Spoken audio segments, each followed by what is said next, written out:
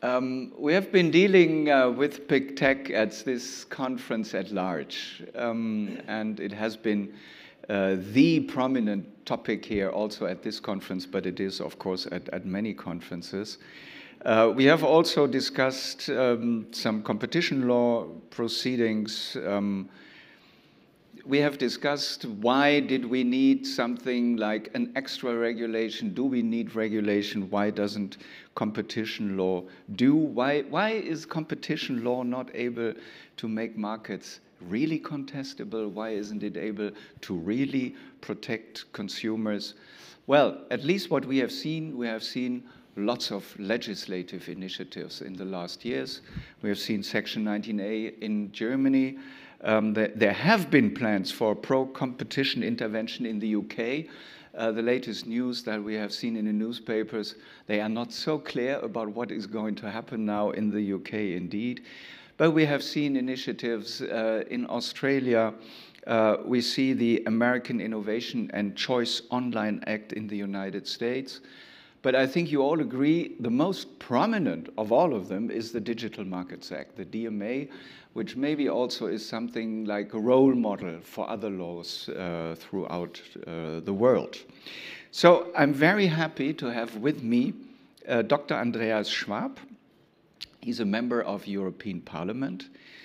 He is the rapporteur for the Digital Markets Act in the leading Internal Markets Committee. He took also a leading part in the trilogue between the Commission, the Council, and Parliament, and he obviously had a significant role in the legislative process of the DMA. I think it's fair to say that Andreas Schwab is the most experienced competition lawmaker in the world, because the DMA hasn't been his first project in European Parliament. He has also been in charge of the ECN+ directive, very important for us as national competition agencies, and also of the damages claim directive. So he's really experienced in how to shape competition law. Dr. Schwab, good morning. Good morning. Warm welcome here among us. The DMA negotiations were concluded in less than 1.5 years. I think that is also a record for legislative process. So if you look at it in retrospect now, which accomplishments are you particularly proud of? What has European Parliament achieved vis-à-vis the draft that has come up from the Commission? You haven't changed too much, but there have been some significant changes. So what do you like, and what would you have liked to achieve? Well, thank you so much for the invitation. What I would have to achieve is more or less what we have. There are some elements, but if you allow me, before to come to these elements, to make a comment, you were very kind saying that lawmaking in competition policy is important. But with all the respect, I think making the law is far easier than applying it, and therefore the merits go definitely to you and to your colleagues. If the preparation of these laws has been helping you to apply them better, then we were doing a good service. But making competition policy laws is easier than applying them. We hear it. And that's the reason why I'm very satisfied with the DMA so far, because I can invent everything and you cannot contradict me. It will be brilliant. It is the best law ever, and you will see how easy it is to be applied. But having said that, I think there is one general concern that we had. It's a very retrospective approach. With Articles 5 and 6 as a tool, for sure most of the beef there is about past cases. Mm. Therefore, colleagues were all the time concerned that it has to be more future-proof. I think that, and this was my personal commitment, we did a lot to improve transparency of advertising markets. And you see that the Commission feels already under stress because they want to catch up with classical tools before the DMA enters into force. And I'm very proud of it because it's an important question for democracy and also for the public opinion, how transparency in advertising can be played out. The second element for future-proofing is all these ideas of opening markets with regulatory tools. This has not been my initial idea, but in the end we have been defending it. and we will have to see how much opening there will be in the area of messaging services, because obviously the tool of these services is the interconnection with other core platform services. So rather, there might be newcomers, new market entrants that want to take that opportunity instead of old ones connecting, but that remains to be seen. It's technically quite complicated, but it's an option in any event to open up these markets. And the most future-proof elements are definitely in Article 6. I think it will be an opportunity. I could have also said a challenge, but as I'm speaking to you now, I should be very positive. It will be an opportunity to define what negative self-preferencing means. And I think it's also an example where the Commission, that is the sole enforcer of this law in Europe, can prove how much power this regulatory dialogue will bring. And finally, I would have wished that the front conditions that are difficultly to be applied, I know, but that the front conditions would have been put in the scope on all core platform services and not only on App Store, social media, and search. But we will have to see how this plays out. In the end, it's also national courts that can apply this, and therefore we will have to wait how you finally apply this brilliant law. Great responsibility from the start. Mr. Schwab, we talked a lot about cooperation here among us in order to tame big tech, because we think this is not something that can be done in Brussels or in Washington or in Bonn or somewhere else. It is a joint work for us as competition agencies or as regulators, whoever is going to do that. So if you look at Europe, and maybe you can draw the scope even beyond that, what do you think is the future role for us as national competition agencies in Europe vis-à-vis the European Commission? Of course, we can apply Article 101, 102. We can apply, at least along the law, we can apply national competition law. So what do you think is the role of traditional competition law? What role is it going to play? And in this context, what is the role of the national competition agencies? You know, we would have wished also to have enforcement powers with regard to the DMA. We didn't achieve that in the negotiations. But what is our future task in that? And what is the relationship, in a way, between a regulatory law like the DMA and traditional competition law in the future?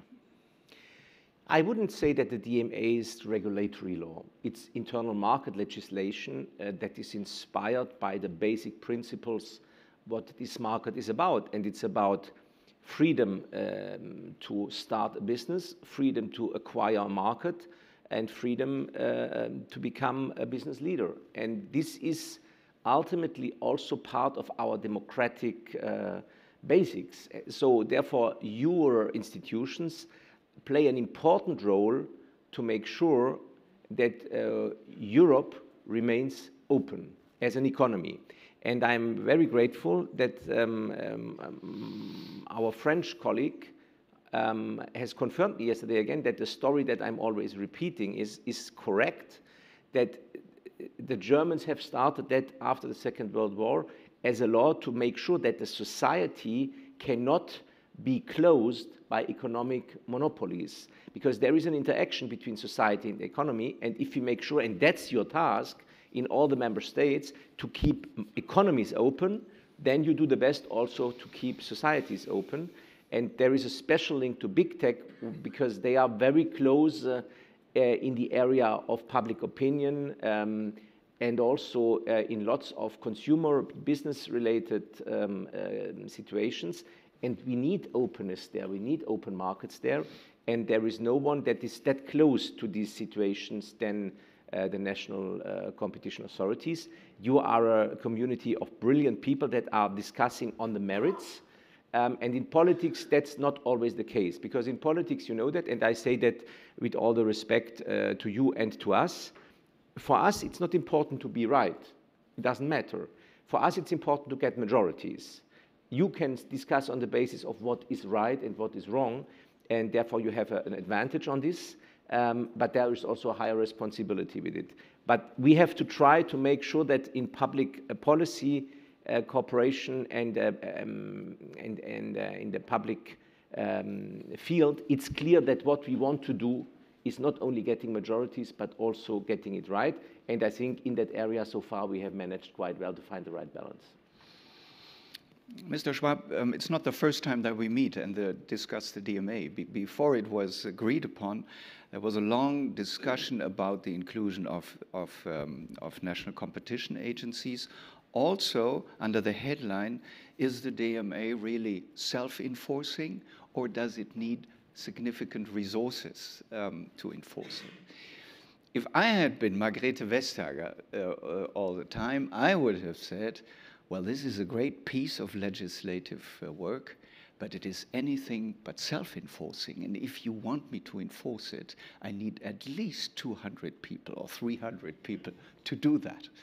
Now it's been the other way around. It's supposed to be self-enforcing. So what is your expectation now for the future? Do you think that big tech says, oh, the DMA is in place, I must be compliant now, and that it is all self-enforcing? Or do you expect, well, enforcement action by the European Commission, plus do you expect litigation afterwards before the European courts? Well, whatever they say, they have to apply it.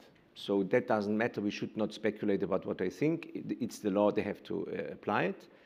And if I was Margrethe Vestager, but I'm not, I would have tried to merge not only material law at EU level, but also procedural law. Because to a certain extent, it's a shame or a frustration that between Lisbon, Bonn, and Paris, you apply exactly the same law, but you have to look for different proofs, because in Portugal you may need a paper of that side, in Germany you may need an oral testimonial from that, and you cannot exchange the proofs. It's not logical, and that is, I think, an important shortcoming, that we should make sure that national and European authorities can really work not only on the same base of material, but also on procedural law.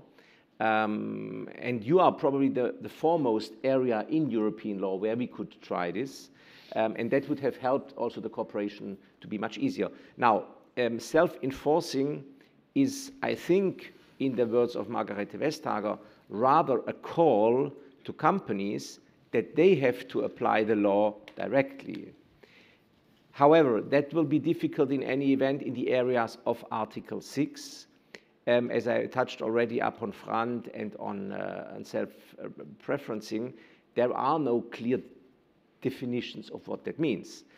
So I have always thought that the process of regulatory dialogue will be the tool for the Commission to create some sort of power broking with these companies to make sure that what they should do in Article 5 can be strengthened by Article 6 and the other way around. And therefore, I think there is some sort of enforcement task, but this enforcement task is easier if the companies have to know that the rules are there already before speaking to the Commission, and that it's not the Commission running behind them. But you know that I'm of the opinion that we need more power for the Commission on that, more manpower, and also for this, that cooperation with national authorities could be very useful. But also member states have to beef up their investments in that area. And I can only call on you also to convince your governments that it's important in Europe that national authorities keep the markets open. This cannot be done by the European Union. This is something that everyone has to do at home first. Mr. Schwab, we see legislative initiatives around the world. I said that already. Germany is quite advanced. Section 19A is in place already for a year. Again, I think the DMA is the most prominent piece of work in this respect. So if you take a look beyond Europe, do you think that the DMA could be a role model for other areas in the world? I mean, we have no idea what is really going to happen in terms of legislation in the United States. to see what is going to happen in the UK, to me at least, is completely unclear after the latest reports that I have read. But do you think that we can export the DMA to a certain extent, just as we have set standards in Europe by the GDPR? Well, I think we are very proud on the DMA, and most especially me. But I have to tell you that for sure, our work has been strongly inspired by experiences that I have been taking from a visit to Japan, where they have explained me how they have put in place the Cybersecurity Act that we did at European level and GDPR. It has been strongly influenced by the Australian fight for openness of democratic processes in media. It has been influenced by a lot of other countries, not least the US, because the debate is here not so much about who is proud or who is not. The debate is about what can we do to make sure that every single human being can believe from the first day of its life to have an open chance to make it in business, in economy. This is to a certain extent, we would say, the American dream, but Europeans and the other parts of the world have similar ideas with similar words. But the ultimate question is, what do we do to make this world economically fair? And this is a key question for the Western world, because we are the lead model, but we are only the lead model if we show that we try our best to stay it. And therefore, this is not something that we can fix in Europe. I'm sure that other countries will maybe be a bit inspired of us. I would be very happy for that, but we will also look very closely what others are doing. And just this morning, I was surprised. I got an invitation to a South Korean TV to explain the DMA. So there is an exchange already underway. Mr. Schwab, what are your next projects? I mean, you do so much in the European Parliament. Do we expect anything new in terms of competition law? Well, I mean, you know, this is very kind, but it is a bit of a sectorial view on legislation. Yes. What we need in Europe is a better cooperation between the national and the European level to reduce, let's say, bureaucratic burdens.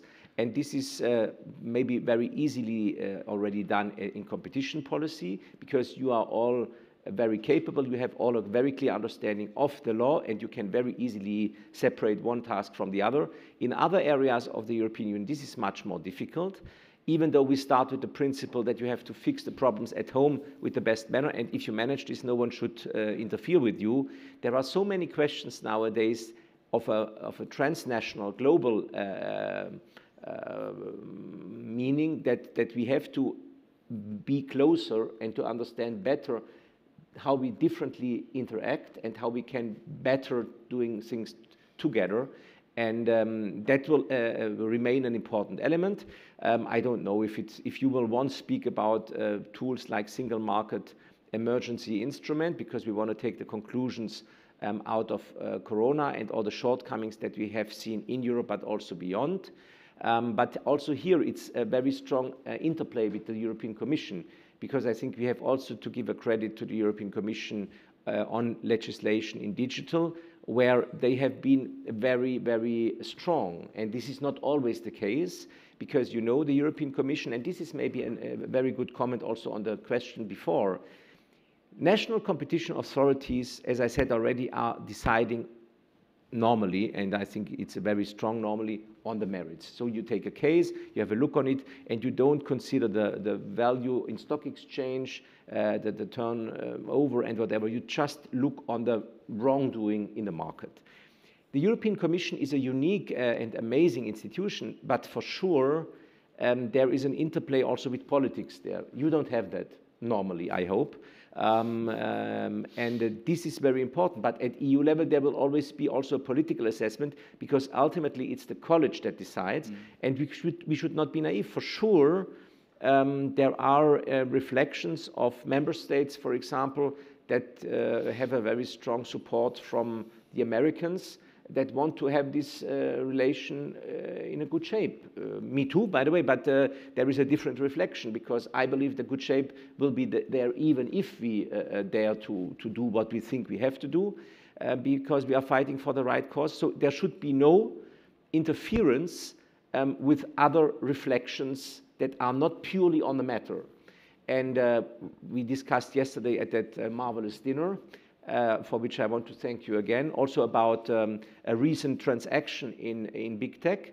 And for sure, we have now to observe very closely as to whether there is only the best intentions there from the investor, or if there is also other thoughts behind that might be in relation with economic dependence of his other companies and whatever.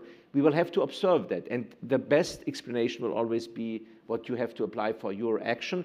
And like that, you can also put some pressure on the European Commission to leave political reflections apart and to focus on the issues. Therefore, you have a leading role. Many thanks, Dr. Schwab. Many thanks for setting the scene for this day, this morning, and for looking a bit beyond competition law also, which is always important. A warm applause for Dr. Schwab.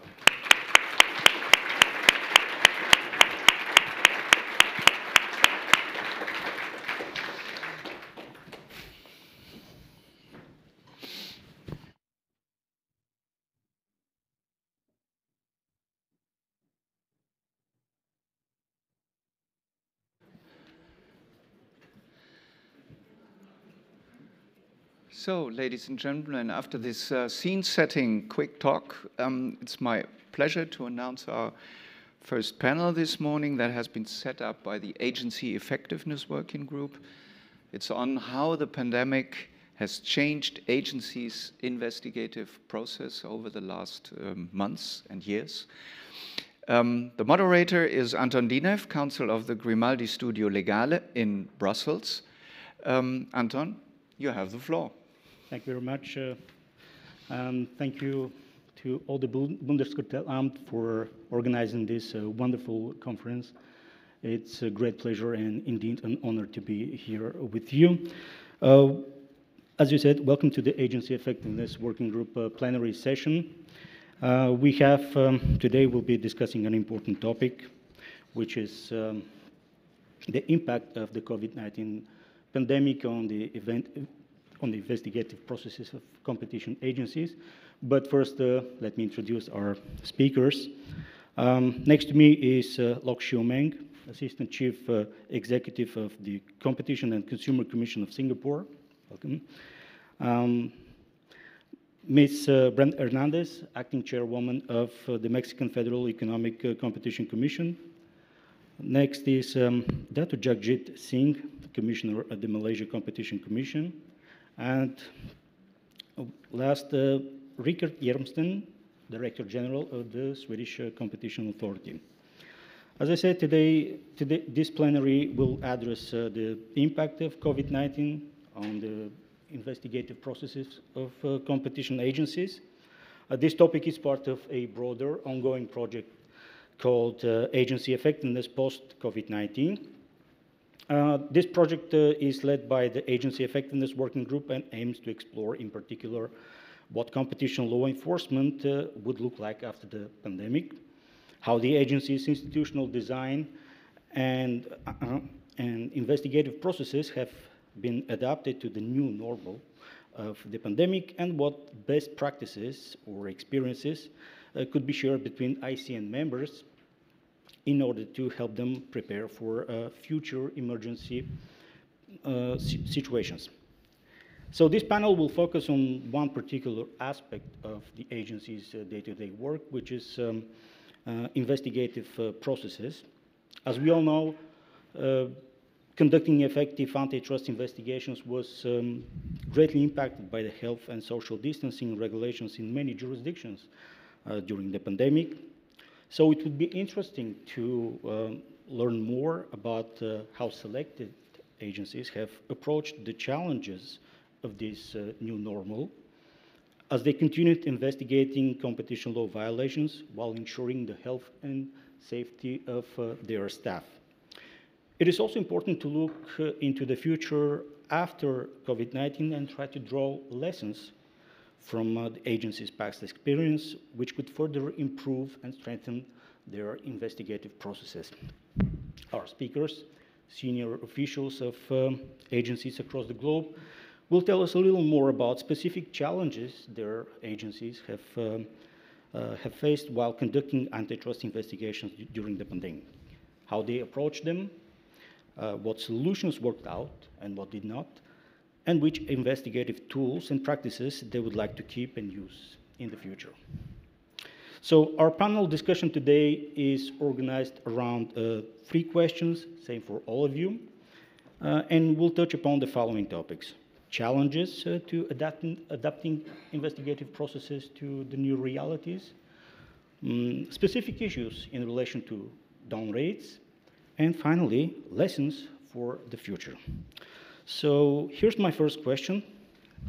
What are the most important or interesting challenges your agency has faced since the beginning of the pandemic? And how did you deal with them to ensure the continuity and effectiveness of investigative processes? Let's start with Malaysia. Dato Jagjit, the floor is yours. Thank you, Anton. Thank you. Good morning, everyone. It's a pleasure to be here. And thank you, ICN, for all the hospitality and the wonderful dinner last night. Now, due to the rapid increase in the number of COVID-19 cases in March 2020, the Malaysian government had imposed a full lockdown in Malaysia. Now, the initial full lockdown was for a period of 3 months, and subsequently, there were several phases and series of movement control order, including the declaration of an emergency order, as well as partial lockdowns of varying periods. Now, of course, all these lockdowns and pandemic had impacted the enforcement and investigative activities, and also the investigative processes of MyCC. Now, my focus this morning will be on 4 challenging aspects of investigations during the pandemic which brought about changes to the investigative processes. Now, the first challenge. The first and the biggest challenge the investigating officers faced was the limitation in engagement, and in particular, face-to-face engagements with the relevant parties. Relevant parties here include target individuals, potential witnesses, in order to obtain the necessary information and evidence. Now, this limitation was not solely because of the movement control orders, but also largely due to the fear factor. There was a fear factor of contracting the spread of virus amongst investigating team members and also target individuals.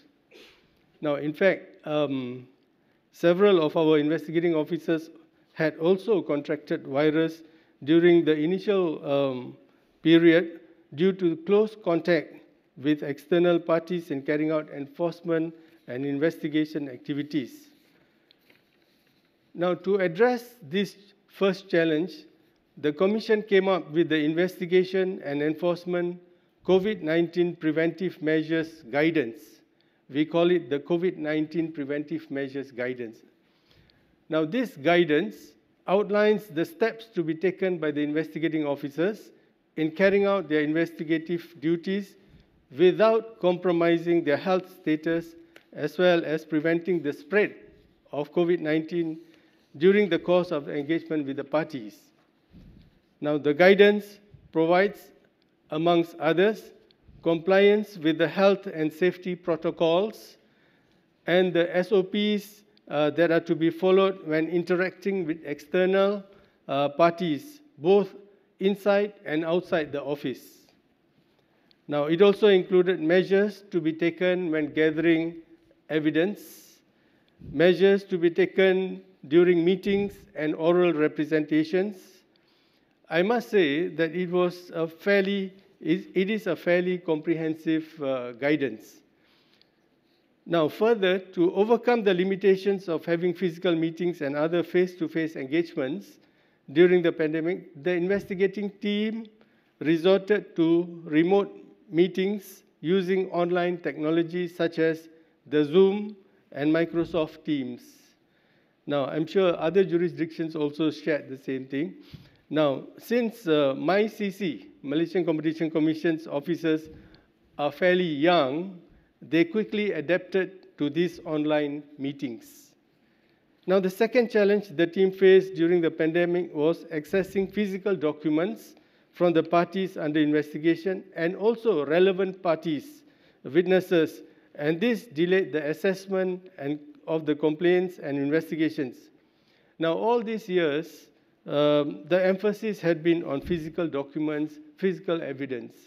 Now, for example, in pre-pandemic bid rigging investigations, there was so much reliance in obtaining physical tender documents from the procurement agencies. Now, due to the imposition of control order, there was a delay in obtaining relevant documents as the staff of the procurement agencies themselves worked from home.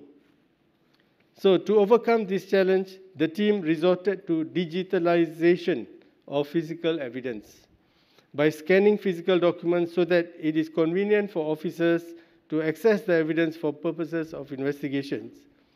Now, in some cases, the tenders documents were published online. So those tender documents published online were not a problem, were not an issue to get them online. But in other cases where reliance is on physical tender documents, during the pandemic, the procurement agencies, what they did was when we applied for those documents, they set aside these documents in one special room and will inform our investigating officers that all these documents are in this room. So what our officers do, they'll go to that room fully equipped in accordance to the COVID-19 guidance, and they will go through the documents, and those documents that they are required for the investigation, they will scan them and subsequently carry out investigations based on those documents. So there was this compliance with the preventive measures. They were fully equipped with their mask, their shield, face shield, gloves, and so on.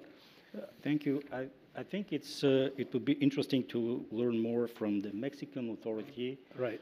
About any issues that you've encountered conducting investigations during the pandemic? Yes. Thank you, Anton, and I am also glad to be here today in this plenary session with all of you and also with the rest of my fellow panelists. Well, as for everybody, 2020 and 2021 has been really difficult years, and they face multiple challenges in the Commission owing the COVID-19 restrictions. And in contrast, what happened in our merger investigations, that we didn't suspend them. I mean, since the beginning of the pandemic, they were uninterruptedly, since we have already have a mandatory use of electronic merger filing system. That didn't happen in our investigations and trial-like procedures. So we have to react promptly, and we have to move to electronic environment. And but at the beginning, to put all this in order, we have to suspend. We have to suspend for 128 days. And during this time, we have to put everything in order, because it was necessary to work in the premises. So it wasn't possible, and back then we didn't have required rules to carry out this remotely. We have to build them. And here I have to explain that COFECE is an autonomous constitutional body with different kind of powers, and some of them are like quasi-legislative. So we were able to construct our legal framework, and we issue some regulatory provisions. Normally, these regulatory provisions have to follow a specific procedure. That is, like Commission first have to make a draft of the provisions. They are published, and they put it in an official gazette and also in our website. And all the people that is interested, like the economic agents, some other authorities, maybe academics, they can do their comments to this draft. And it's for 30 days. and then we have to receive all these comments, do an inform, and then issue them by the Board of Commissioners, and we have up to 60 days to do that. But like it was an emergency, and it's also established in our law, when something like this happens, we are able to issue these emergency regulatory provisions like emergency. So we skip like this process, and the Board of Commissioners just issue them. So at the beginning, we issued this to continue the investigations and trial-like procedures. We have to emit these provisions. The first was to make personal notifications by email, because we usually do it just in person. So we have to change to this kind of tools. And the other was the emergency regulatory provisions on the use of electronic means in certain procedures processed before the Commission. Basically, they established the rules, the implementation, and it's filing complaints and investigations. And after that, some electronic filing office platform was also established.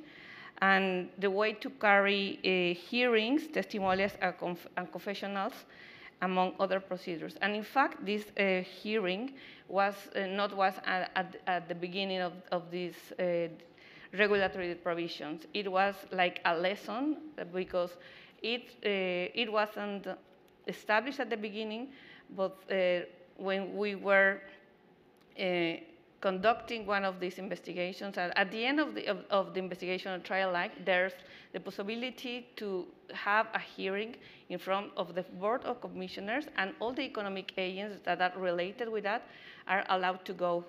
And in one specific case, there were a lot of people, and what we wanted is to avoid the contact, the physical contact. So that makes us to have, during all this time, a reform, and we changed that. After that, well, I would say that in spite of these 128 of suspension in our investigations, it doesn't mean that we didn't do anything to continue doing something against, for example, cartels. And investigation authority, for example, issue warning letters. They were directed to some associations. One of them was related with sugar and alcohol, because prices were going up, and as you know, for example, in sanitizing gel, it's necessary also alcohol, so maybe it could be something, and they emit this warning letter. Another example was regarding an association with real estate developers, because as maybe also happened in other jurisdictions, some of the buildings that were for offices, they were vacant or they were empty, and this warning letter was about to avoid the promotion of in the members of this association to determine a quote or maximum discounts in this kind of premises. So, and after the suspension, when the suspension ended, we have been able, until now, to resolve 3 different cartel cases, and also an abuse of dominance. Thank you very much. Moving on to Sweden, what was your experience with the investigations during the pandemic? Well, thank you, Anton, and it's great to be here in Berlin again, and this is my special thanks to our host, the Bundeskartellamt.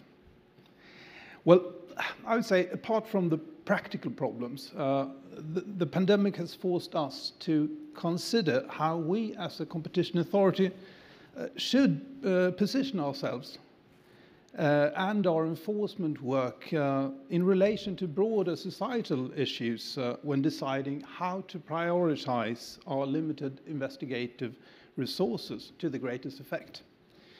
And this question feels particularly apt in the context of where we are sitting today, since I know that the ICN Agency Effectiveness Working Group has done very useful work in aiding competition authorities in these issues.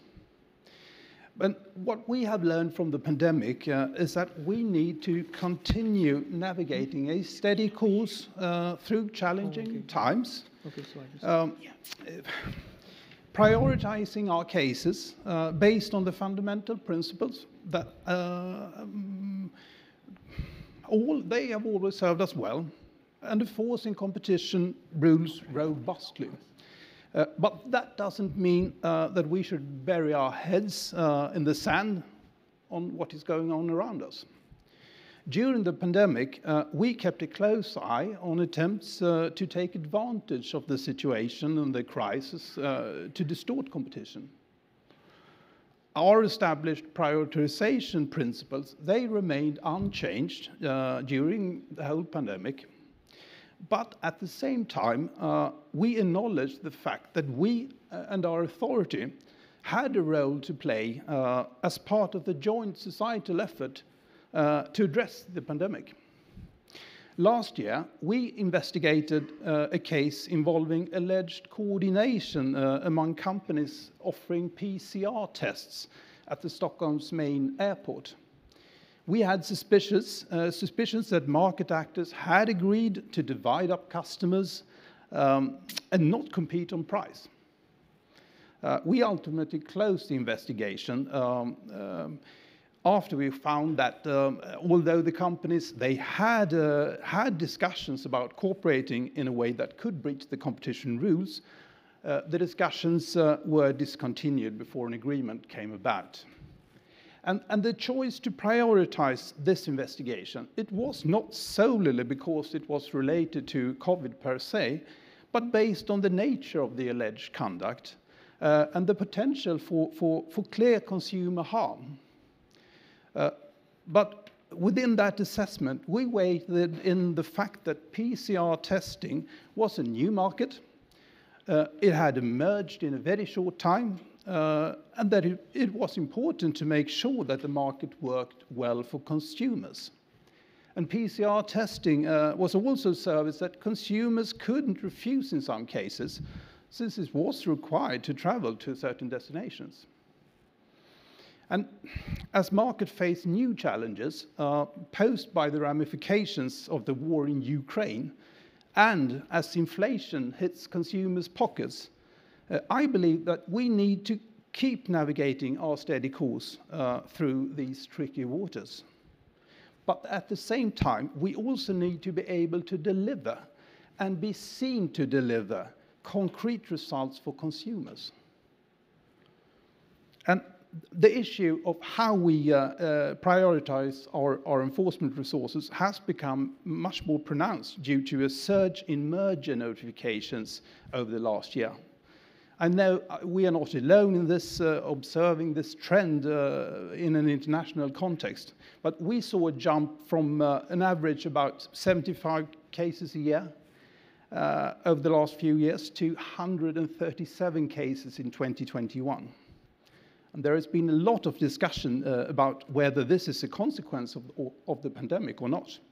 However, in Sweden, we did not see a dip in notifications in 2020.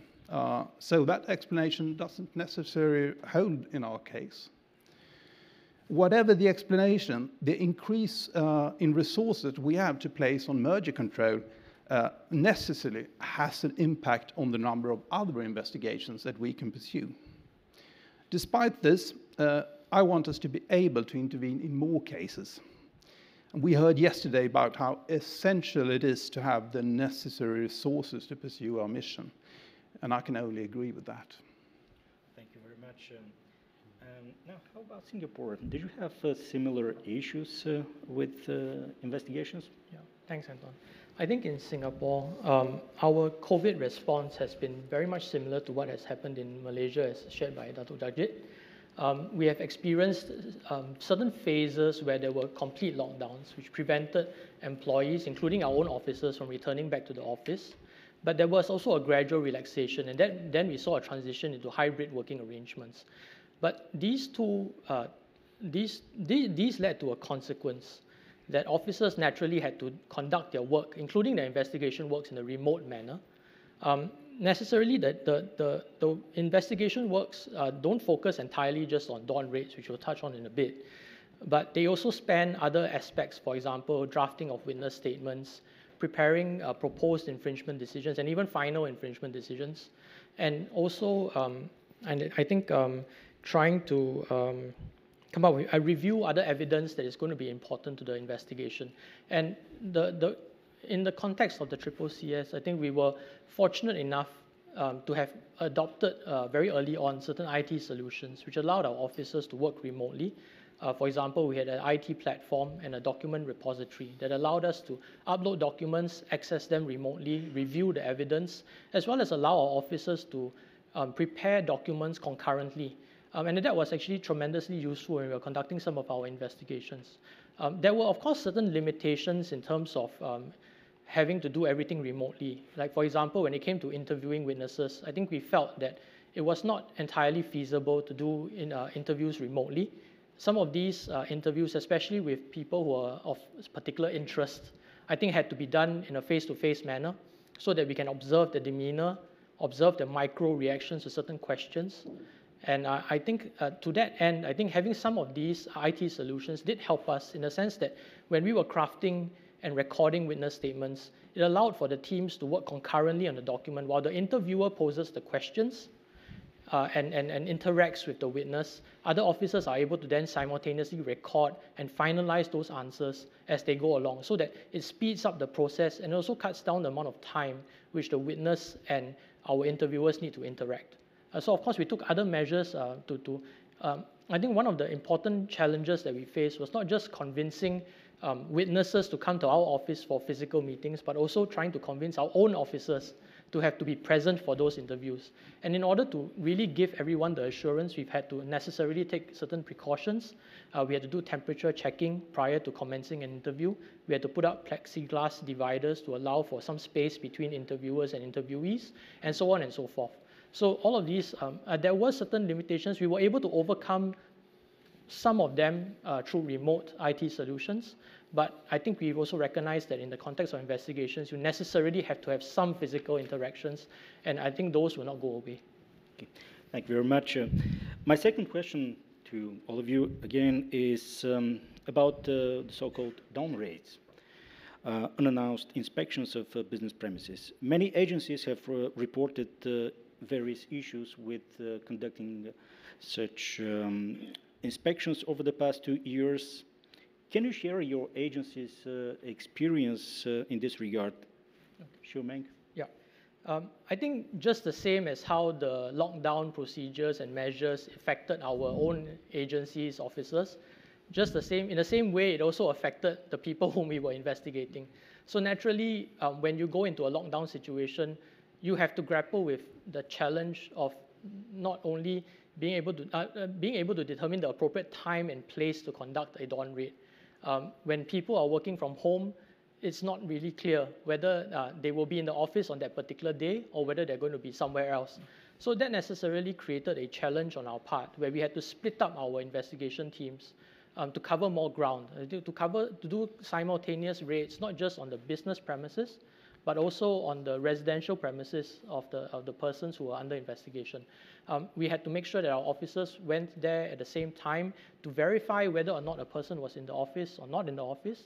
And once we've located that person, whether it was at a coffee shop or whether it was at their home, we then had to, of course, tell them to please go back to the business premises or go to our office so that we can conduct our investigations. I think that the other reality that we faced was that businesses having transited into working online meant that a lot of the documents may either reside in someone's home or in a laptop in somebody's home. It could be in the cloud or it could be in some other server. And therefore, we had to also work closely with forensics, IT specialists and consultants to be able to go down to take copies of hard drives once you've determined that there could be relevant documents there. And I think working with them to image these documents and hard drives gives us a chance to then again cut down the amount of time that our officers will have to interact with other parties. And we, of course, will naturally give assurances to the parties that we will just take the copies for now, But when we do, we will only access these documents later on in your presence or in the presence of your lawyers. So we had to necessarily persuade them that this is a good thing. It's either that or we're all going to be together in this room for a very, very long time. So I think those were some of the challenges that we faced. Okay. What about Mexico? Well, I agree with the difficulties of this. I think we all have faced them. And well, the most affected tool in investigation surely was down rates. And for example, we weren't able to conduct one from 2020 until the end of 2021. Just one when that was a tool that was really active for the investigative authority. And well, we intend to protect our officials, COFECE officials, and also to protect potential rate agents. So we decide to not to conduct them for a long time. And also it was a factor that influenced the decrease of the number of leniency applications, since normally during this application usually are received in early stages and just after some of these down rates. But we haven't during 2021 to obtain information through other tools like request information and compulsory interviews. Down rates have been gradually resumed, and in this year there have been many of them. And to continue protecting people, we issue a protocol at the last of 2021, and it established that two things: that officials from COFECE must have like personal protective equipment, but also the members, the staff that goes to down rates have to be tested before and after the down rate. It not only protect them, but it's also for giving an argument to the Commission that if the economic agents deny or want to deny because of with the pretext of they can be contagious with COVID, all the people from COFECE that is tested negative before going to the premises to these economic agents. And it's also like established that the minimum number of members must go to the down rates. So for implementing this protocol, we had to conduct 2 public procurement processes. One was, well, to acquire the COVID-19 test, and basically because of this, to protect both, and also to avoid the pretext of refusing the visit. And we can, for example, if they refuse, impose a fine, and I think that makes strong our resolution. The other public procurement process was carried to make our down rate more efficient. It was the acquisition of licenses of forensic software in a specific TeamViewer and Camtasia to allow the remotely copy of information. And this equipment reduced the number of officials that have to participate in the down rates. So they only go the strictly necessary. The licenses that were acquired are used to internal methodology that the investigative authority developed and they innovate during the pandemic, and it allows to copy information from the location, but from employees that may be outside. For example, you have said that they call and you have to come here. With this tool that they have developed, it is possible that they just like connect in the in the computer, in the location of the economic agent, and with this specific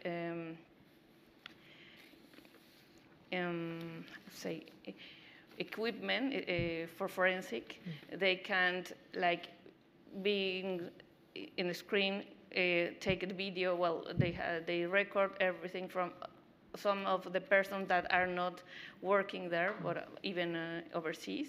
So that's what they have developed during this pandemic. Thank you. Was it any different in Sweden during dawn raids? Well, I can see we have faced more or less the same challenges in many ways, but at the outset of the pandemic, we initially had to postpone some investigative measures since it was not really feasible to carry them out given the public health situation and work from home recommendations and so forth. However, as time progressed, we were ultimately able to successfully carry out dawn raids, not only for our own authority, but also on behalf of another national authority in the EU, since you all know we can help each other with dawn raids. And there were numerous novel factors that we needed to consider. Since companies may also have been working from home, as they did, as we heard from Singapore's experience, this placed much greater demands on us in the planning stages. Much more planning was needed. And we also had to have an increased preparedness for stand-ins from our own staff who could participate at short notice in case our staff developed symptoms, which they did. And in terms of execution of dawn raids, our on-site team followed very strict sanitary protocols, of course, and ensured a very clear communication with the company about the public health measures taken. And that worked very well, I would say. But of course, we also needed to take into account how to handle the absence of key persons from the premises that we were respecting. This was, of course, not new to the pandemic, but potentially much more common than before. You don't know where the people are, to be honest. And we also carried out dawn raids where our IT forensic staff could connect to the case team remotely. So they could assist with forensic work without having to be at the offices of the undertaking. And this meant that we could keep the number of staff to a minimum on site. And of course, because of the overriding imperative of limiting our presence on site as much as possible, we made use of legislative amendments that were introduced last year that allows the authority, under certain circumstances, to remove original materials to carry out searches on the authority's premises, rather than carrying out the search or copying of data on site. We made use of this tool twice during the pandemic, and the main rationale for this was the fact that the SCA was inspecting private premises, and we must always strive to avoid unnecessary intrusion, of course. With that said, the right of the subject of the inspection not to be burdened unnecessarily is, of course, an important consideration for us. And all else being equal, we should choose the least burdensome intervention during dawn raids. And under normal circumstances, making a copy of a hard disk for the purpose of searching it at the authority's premises, that would be less burdensome than taking the hard disk itself. Therefore, the decision during the pandemic, I would say, would generally be considered as the exception rather than the rule. And some of these factors are likely to stay relevant for some time. Companies, they are still implementing hybrid work-from-home policies. And one of the challenges now is that key persons, they may not just be working from the home, but from their summer cottage or winter cottage and so forth. And they do. Playing poker. Oh, yes, they do.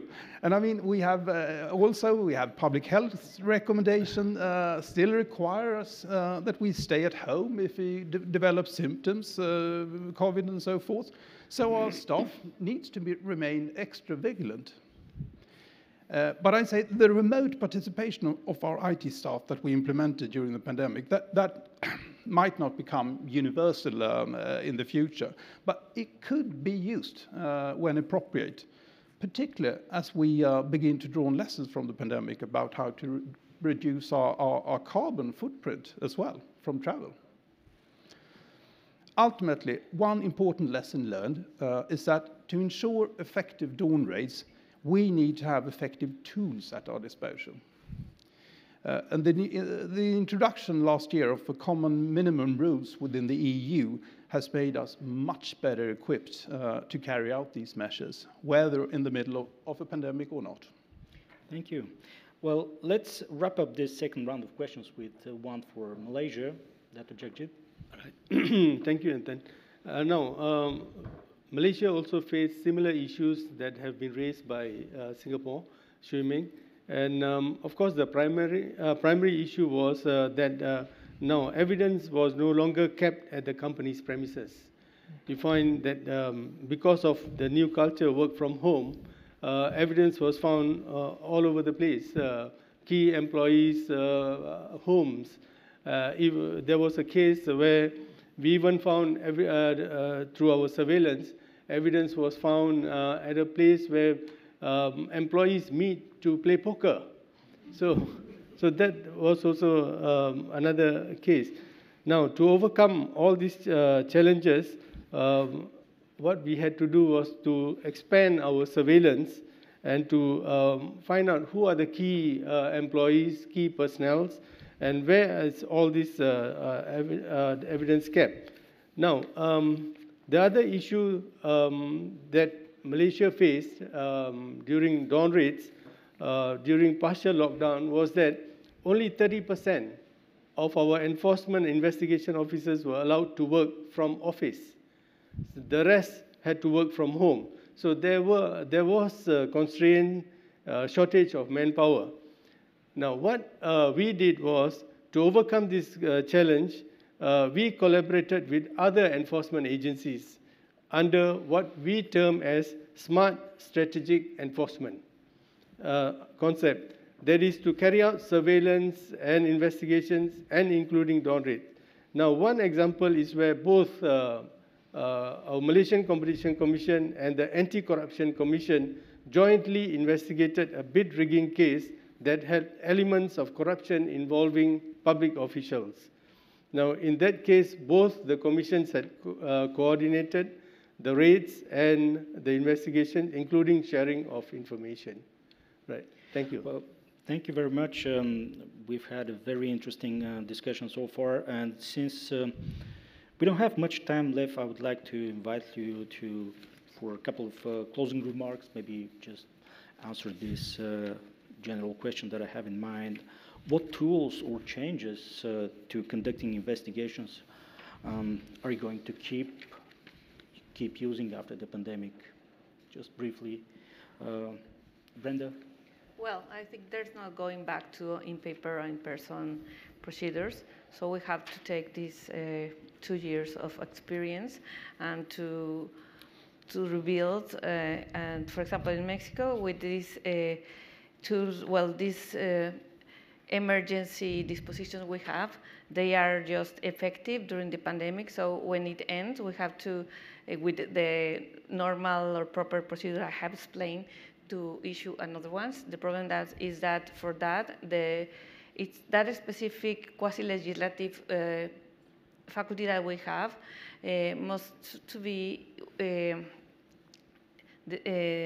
developed with at least 5 votes of the commissioners. And the problem is that now we are 4. So if, for example, the government says the pandemic is over, those won't be effective anymore, and we couldn't be capable to issue the new ones, the ones that are not like these, that are optional, because we want to give them mandatory. So we need to be complete. And regarding this, we have filed a constitutional controversy to the Supreme Court in order that it determined that executive branch has to complete the process to the 3 vacancies that we have. But well, for example, something that will continue is that we have also developed during this pandemic the electronic signature for internal documents, and also for example, the resolution, and that surely will continue.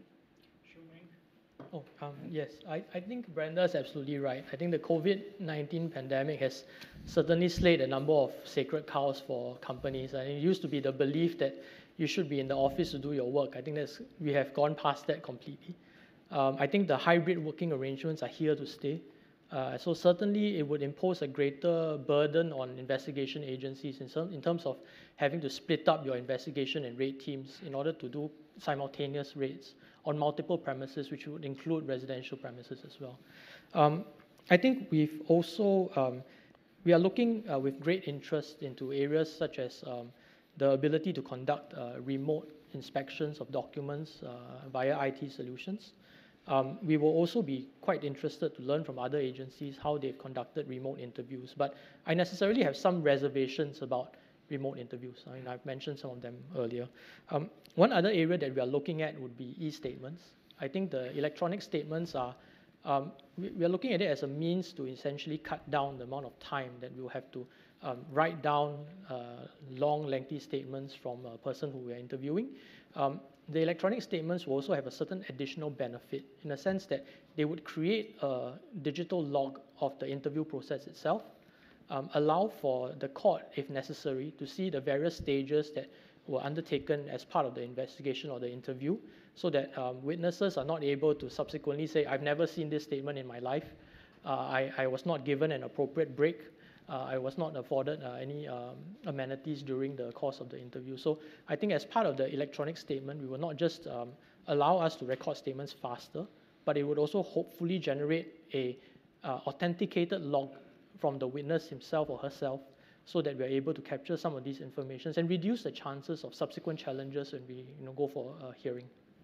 Thank you. Dato Jagjit. Thank you. Now, from our experience, the takeaways from this pandemic is that there will be continued reliance on remote investigations. We cannot run away from it. There will be statement recordings through online video conferencing, despite weaknesses that come along with it. Now, you see, one case I can share with you is that where my officers called in an individual to come in for statement recording. And when that individual was called, first thing he asked was, look, can you guarantee me that if I come into your office that I will not contract COVID-19? Now, how can we assure, MyCC assure that? We can't even assure that our own officers don't contract COVID-19. How can we give him such a guarantee? So then he then said that, okay, I will come in because of the order, but if I contract COVID-19, I'm going to sue MyCC. So that's the sort of situations that we are facing currently. So remote investigation is there, is going to be expanded. It will be expanded further. Now, the other aspect is, of course, surveillance and dawn raid strategies will continue to be expanded. And now it will be expanded to include homes of key personnel to be raided, as work from home arrangement is a new norm that is going to stay with us. Yeah, right. Thank you. And finally, Sweden. Well, I can very much echo my fellow panelists on these matters. One observation from our side is that during the pandemic, we were party to a joint statement of the European Competition Network, where we, among other things, offered the opportunity to companies for informal guidance on necessary and temporary cooperation to address shortages of supply caused by the pandemic.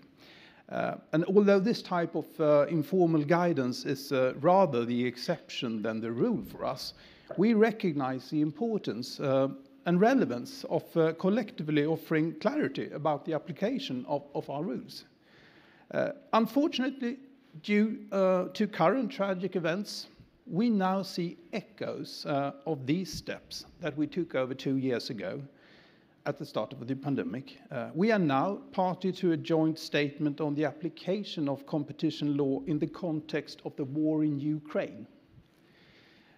where the ECN has offered to be available for informal guidance regarding necessary and temporary measures specifically targeted at avoiding severe disruptions caused by the impact of the war and or sanctions on the internal market. So this is clear.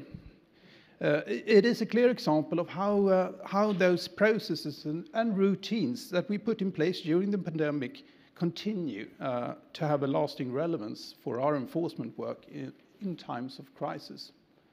I'm sorry to say. Thank you. Thank you all for this insightful discussion. The COVID-19 pandemic has obviously affected many aspects of our personal and professional lives.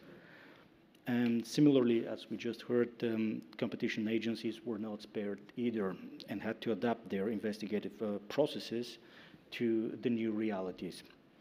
We have learned a great deal today about the challenges you faced, how you approached them, and the solutions you found. Let me offer you what I think are the 3 main lessons that we've learned and lessons that we could continue using in the future. First, it appears that digitalization and hybrid work arrangements are here to stay. There's no going back. Second, it's important to cooperate even more closely with agencies at home as well as internationally. And third, agencies should endeavor to meet societal needs by actively and effectively prioritizing their cases. Again, thank you all, and please join me in a round of applause for our speakers.